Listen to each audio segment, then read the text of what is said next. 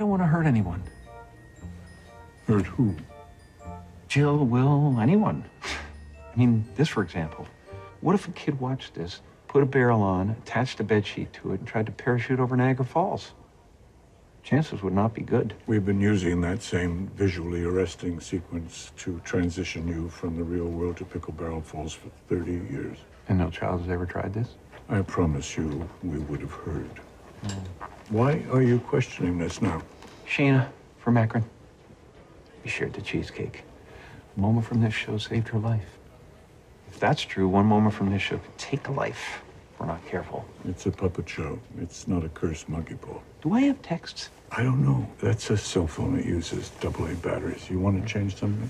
Upgrade your gizmos. How'd things go with Shayna from Akron? We didn't really connect. Oh, that's too bad. I met someone else, though. Really? On the same night? Her name is Vivian. I love that name. She sounds gorgeous. Now tell me about her. She's younger than me. That's fine as long as she's not selling do-si-dos outside the Kroger. She has a lovely smile. Oh, terrific.